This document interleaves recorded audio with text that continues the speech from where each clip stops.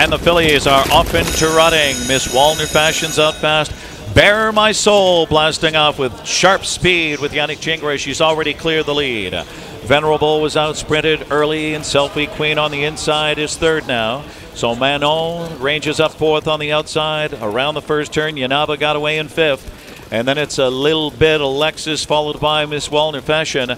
At the rear of the field is Grace Lynn Hanover. A two-wide tussle past the quarter. Here comes the big favorite, Venerable. Well, she's 4-5. 28, a soft opener for Venerable. And Dave Miller plants her up front to pave the way and control the pace. So Bare My Soul, early speed, secures the pocket spot.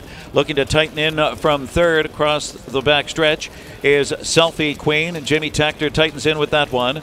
It is Manon in that fourth position, followed by Yanaba, fifth on the inside. Then comes a little bit Alexis and Miss Wallner Fashion, and Gracelyn Hanover still last. Have 56 and 2, 28-2 second quarter.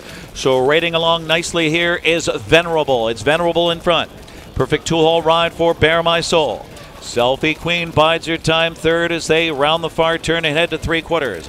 Dexter Sutton has Manon on the outside. Manon and Dexter Dunn now third and threatening. So Miss Wallner Fashion trying to pick up that cover, second over in fifth. It's a shuffle for Yanaba on the inside, sixth. And then Miss Wallner Fashion on the outside. And going on a break there was Miss Wallner Fashion, and they turn for home. Venerable's got the stranglehold on it, 124 and 3. It's Venerable in front by a length and a half. Trying to squeeze through on the inside. Bare My Soul looks for the upset.